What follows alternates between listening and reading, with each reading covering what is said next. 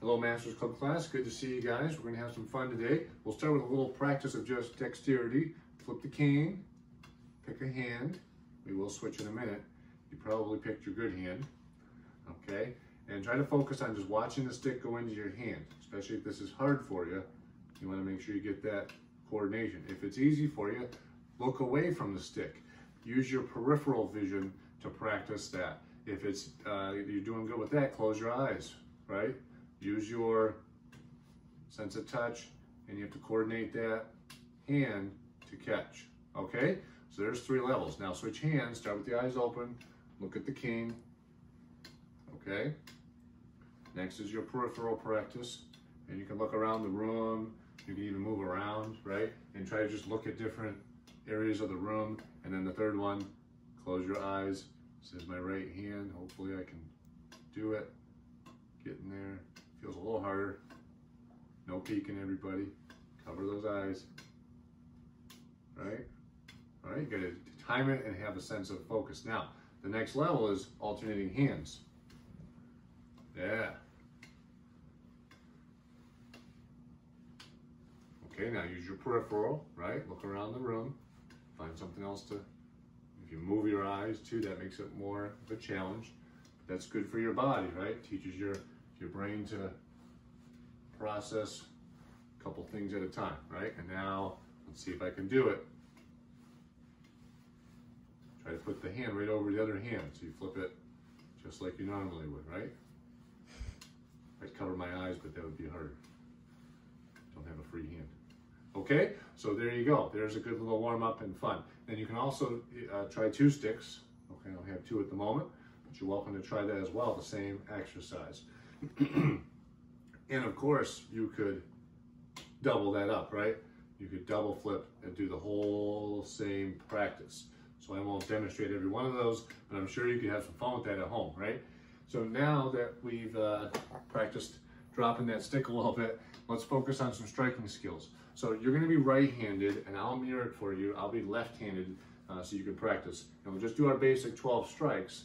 And I know many of you should know this, but let's confirm. So step in and strike to the head. 1, 2, 3, 4, one more, 5.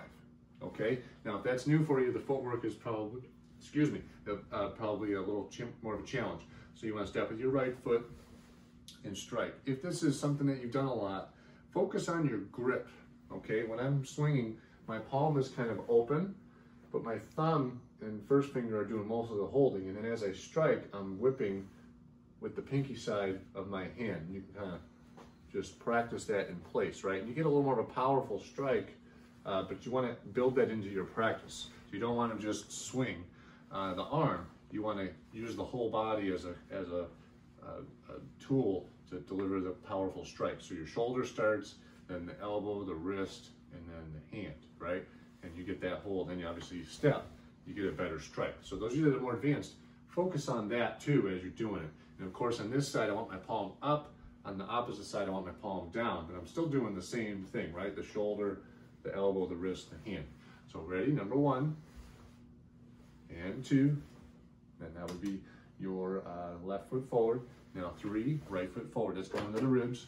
4, 5. When you're poking, you want to relax your grip until the impact of the poke. 6, around. 7, 8, low. 9, low. 10, 11, circle, 12. Okay? Let's try it again.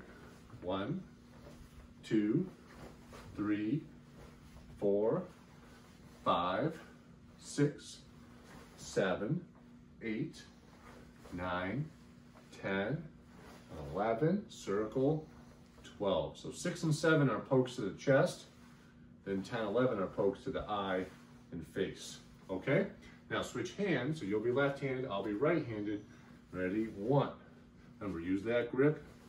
2, 3, 4. Try to have a good stop. 5, 6, chest level. 7, 8, 9, 10, 11, and overhead 12. Okay? So practice both sides, get good at that.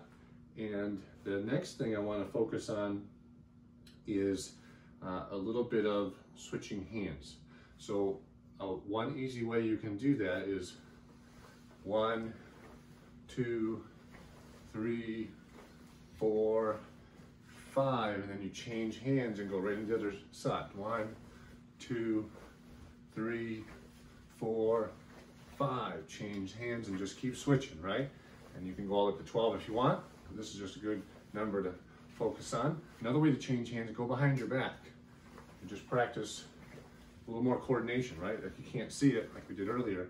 Peripheral practice. You have to go around and feel and put it right to my hand, right into a useful grip. 4, 5, and 1. If I want to, I can just switch 1 and just work on my ones. 1, 1, 1 around the back if you want. 1 around the back. 1 around the back. Through the leg. Uh-oh. Okay? So there's lots of creative ways you can have fun with those. So just be creative, have some fun with it, and enjoy the training. I'll see you soon, guys. Class dismissed.